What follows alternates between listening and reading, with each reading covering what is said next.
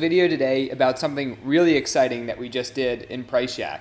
So I'm looking at a Walmart item here. This is a Walmart thing we figured out. And there's something weird about this item. It's totally normal, it's in stock, it's pretty cheap, but we're actually looking at an archived version of the page right now. It turns out the Walmart website is really buggy. And for some reason, they're just refusing to show this item right now. If I go to the URL and load and reload, technical difficulties, you can't see it at all.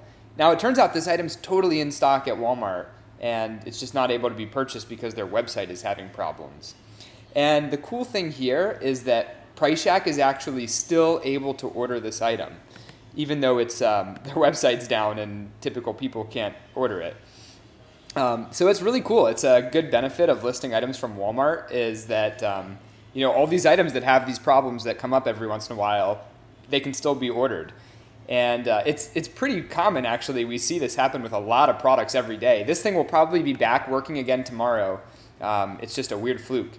And the reason this is so cool is we're always asking, why do people buy from dropshippers? In some cases it's because not every customer price shops, and in other cases they don't ship to you.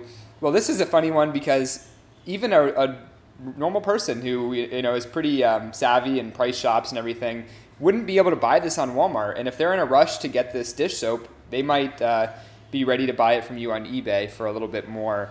And then PriceYak would fulfill that order automatically. Our automatic ordering works great. And as of today, it now works even on these broken Walmart products. So hope you found that interesting, and thank you for using PriceYak.